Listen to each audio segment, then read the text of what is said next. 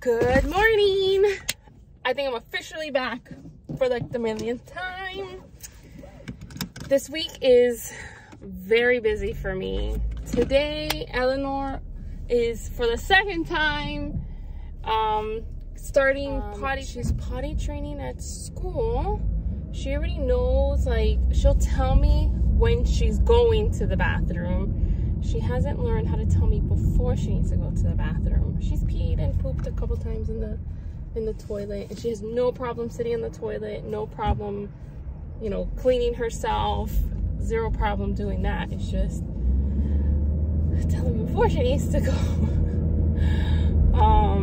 And even when I take her to the toilet and I'm like, come on, let's go, she holds it. So yeah, so now I need the school to help me, because going to school in diapers and then at home she's trying to potty train, it doesn't help. So I know she's ready, because based on what I've read, she's ready for potty training. Plus the school, before that she goes into her next class, which is at 3 years old, she needs to be fully potty trained, including nap times. Because if not, unfortunately, they will withdraw her from the school. So I would rather do it now that she just turned 2 on December 31st, than wait until she's about to turn 3. Plus, it saves me diapers, money, all of the above. But now, today, Theodore is gonna go to an allergist, I guess that's what they're called. I'm pretty convinced he has an allergy to eggs, unfortunately. I've given him eggs twice, and the first time I noticed he got a rash on his body, but Matt said no, he had the rash already, which I found weird, because I was like, I would have noticed. I would have noticed he had a rash. And then, so 2 weeks later, I gave him eggs again, and when I looked at him, like after a few minutes, he had this all red.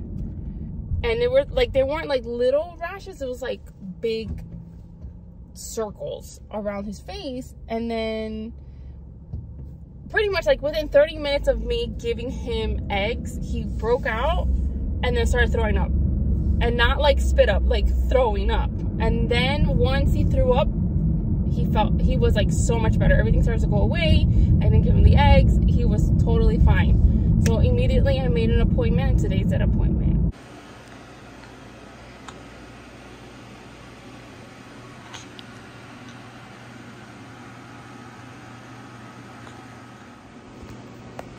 Really? Look at my big boy. My big boy's to be checked out by the doctor.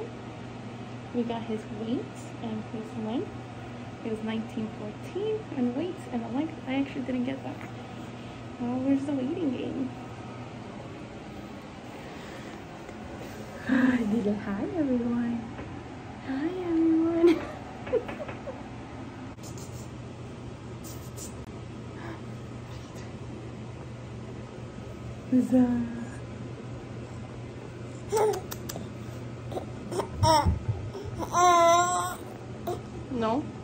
No. Alright, so far it looks like he may have an egg allergy, but they're gonna do the test. They said based on his reactions, he had anaphylactic whatever reaction, whatever. I don't even know how to say the word. Just because he had 2 reactions in one sitting. And they're like, it doesn't necessarily have to mean that he has shortness of breath. It's just like 2 reactions would mean he would need the EpiPen. So they're like, we're probably gonna send you home with EpiPen. They showed me how to use it, and they had like a second one that actually talks to you. Hey. And they said that if I ever administer the EpiPen, I need to call 911 or take, oh, I'm gonna cry. I'm a mess. Either call 911 or take him to the emergency room, because he has to be checked out for a few hours after administering the EpiPen. And then they said that if he ever has a reaction, never give him any antihistamine for at least an hour or 2 after his first reaction, because you kind of have to wait to see if he has a second reaction before administering or giving him anything. So that's kind of where we're at right now. So we're waiting to meet with a doctor. We met with a fellow doctor, and so it looks like we're gonna do a food allergy test, but first we're gonna meet with the doctor. So right now the next step is in 2 weeks I'm gonna take him to do labs. They didn't want to do a skin test there. They didn't want to put him through that just because it sounds like he does have an egg allergy. So like we want to see his levels, and then we'll know how bad it is. But so pretty much they'd asked me like if I had allergies, or you know, if anyone else in my family had allergies, and I told them my sister had allergy to shrimp. Like she can't even touch it, like she starts to react. So they asked me if he had ever had any tree nuts, and I said no. The only nut he's had is peanuts, and he didn't have any reaction to it. I've given him a couple times and he's totally fine.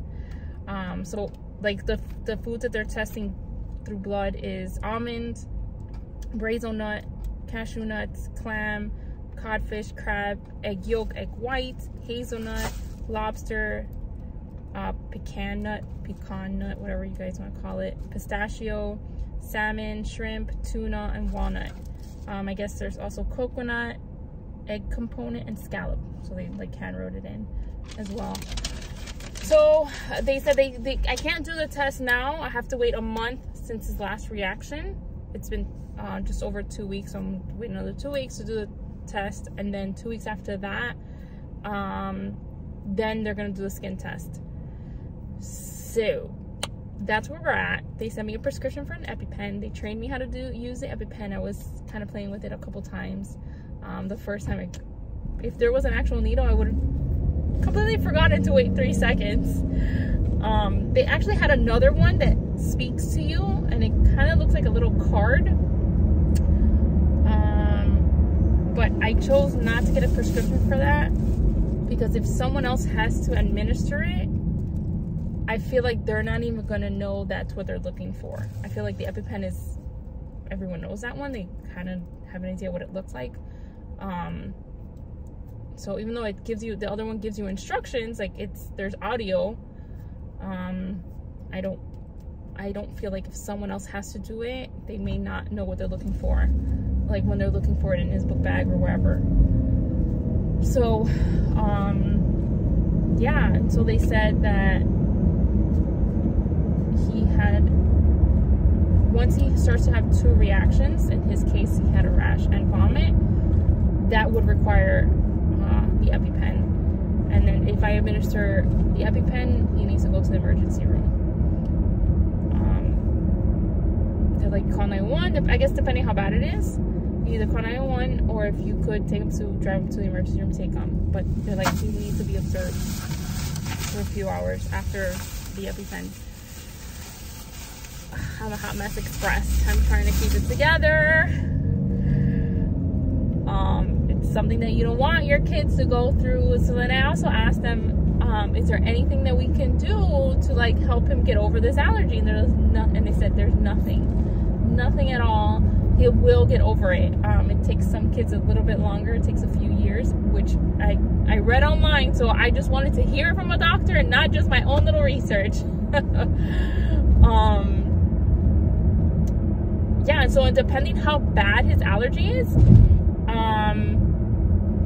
he may be able to have cake for like his birthday or not. It just depends. Some kids just have a reaction to like the actual egg, right? But if it's baked like in a cake or cookie or whatever the case is, the protein changes and they have no issue with it. So once we know the levels and we kind of figure out, you know, in the next month or so where he's at, I'm kind of gonna figure out what we're gonna do for his birthday, because it kind of bums me out. So who knows how bad his egg allergy is, but we don't know 100%. It's just based on what I described to her. She's like, yeah, no, he sounds like he definitely has an egg allergy, but we don't want to put him through the test yet. So that's where we're at.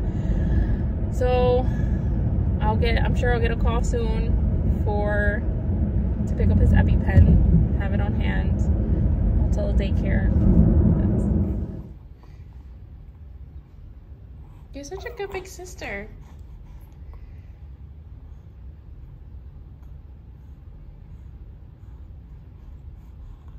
What a mess. What a mess. I'm gonna get it. Didi.